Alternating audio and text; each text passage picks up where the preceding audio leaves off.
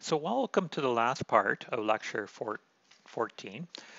In this last part, I want to kind of revisit the fundamental theorem of algebra, which we just talked about when all the coefficients are inside of the complex numbers. And so we have this nice result, the fundamental theorem of algebra. So the question is, what if you replace the complex numbers by the real numbers? Okay, so it leads to this question of if P is a polynomial, which is real coefficients, how much can we factor it, provided that we want all of our polynomials in which we factor it to also have real coefficients. Okay?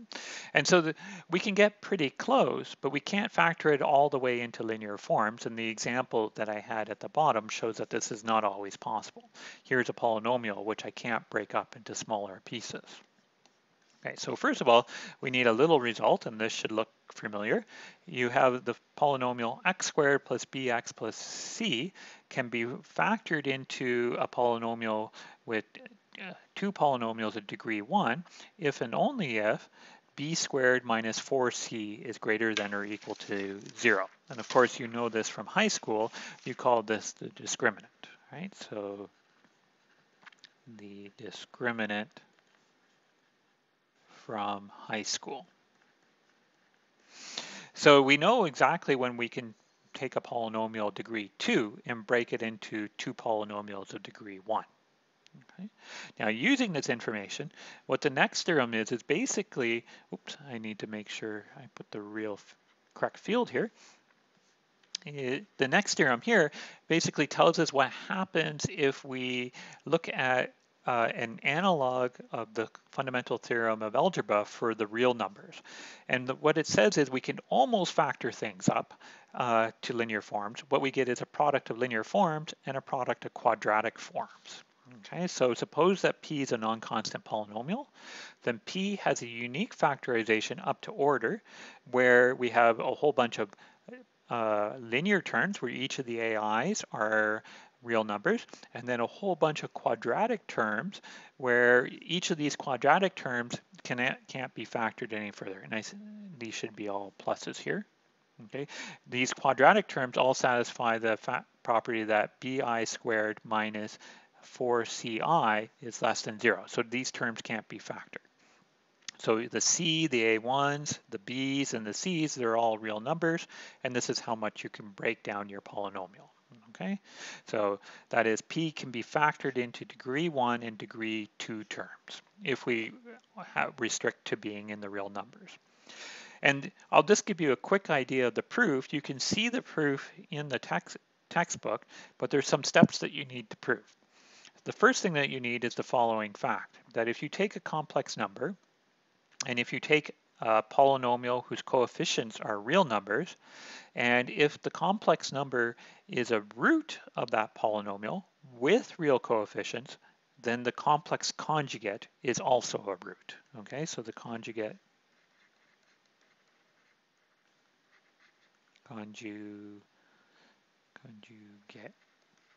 is also a root of the polynomial. So it's very important to notice though that P has to have all real coefficients for this to work. So how does the proof work? Well, you have your polynomial, its coefficients are all in R, so they also belong to C. So by the fundamental theorem, you can break it up, you can factor it into a product of linear forms. Now, some of them are going to be real roots, and some of them are going to be complex. So what you do is you kind of break them into pieces, right? So these guys all have the real roots, and these guys here all have all the complex roots. We put them at the end, so all the complex roots. But now by the following fact, these complex roots have to come in complex conjugate pairs. So if lambda 1 is a root, then the conjugate of lambda 1 also has to be among these polynomials right down on the right-hand side here. So we can group them by complex conjugates. Okay, so then maybe I'll put this right here. So they come in conjugate pairs by the fact above. Okay, so they come in conjugate pairs. And so you can group them all together. So you can have z minus lambda 1 times z minus the conjugate of lambda 1. And you do this for all the pairs. So yeah, you would have m and then z minus the conjugate of lambda m. So we've broken it up and then we group things together using the fact. And then what we want to do is kind of investigate a little bit. Well, what does it mean when we take a number, a complex number, and we look at z minus lambda times z minus its conjugate? Well, you can expand it out, and what you get is a polynomial of the form z squared minus 2 times the real part of lambda times z plus the absolute value of lambda squared. And notice that this guy here, this is in the set of all polynomials with real coefficients, because this term and this term are real numbers. And there's another fact that you can prove is that 2 times the real part of lambda here squared minus 4 times, 4 times the lambda squared is less than or equal to 0. So you can take the polynomial that I had on the previous slide and you can use this fact to combine all of those linear terms with complex coefficients, and you can make them all have real coefficients. So you combine them up and you get z squared minus 2 times the real part of lambda 1 times z plus the real part of lambda 1 squared, the length of lambda 1 squared, and you do this for all the terms. So you get z squared to real part of lambda n times z plus the real part of lambda n squared. And so there you have actually the kind of the idea of the proof, because now we've written as p as a product of linear forms, and then p times a product of quadratic forms, where all the coefficients are inside of the real numbers. So that's the rough idea of the proof. I mean, you should check all the details yourself, but that's really how things work.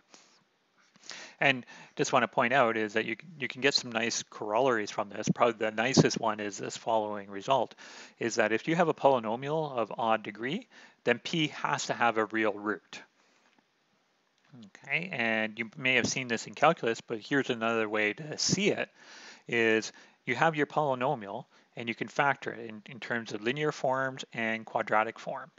So the degree of this polynomial is the number of linear forms plus 2 times the number of forms of this quadratic forms.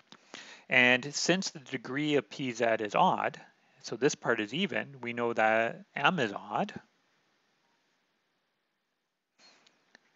Then m is odd. So m is greater than or equal to 1. So that means that you have at least one term over here. So z minus a1 is a factor, i.e. a1 is a root. Because without the m being odd, it could be the possibility that m is 0. That would, if we allow m to be even, it could be that leads to the possibility these are all 0, so we don't have any roots. But when m is odd, then we know, or sorry, when the degree is odd, we know that m has to be at least 1, so we have at least one such term. Okay, so I know this was a very fast crash course through some of the key ideas of polynomials. So I hope you got something out of it. Take a look at chapter 4. Some of the main things that you should take away from today are polynomials, the division algorithm for polynomials, and you should also notice that there's a big difference between factoring over the complex numbers and the real numbers. So in particular, factoring over the complex numbers, we can factor into products of linear forms or linear polynomials, and for factoring over the real numbers, we can factor into polynomials of degree 1 and degree 2. And if you're interested in this sort of stuff, we dive into some of the details in the proofs in Math 3 GR3, which is the abstract algebra course at McMaster. So I hope you enjoyed this.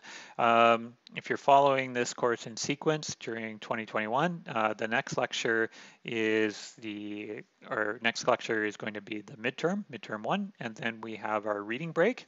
So let me just say, have a good reading week. Okay, so after you finish your exam, okay, I hope you have a good reading week. And I'll see you when we come back after the break.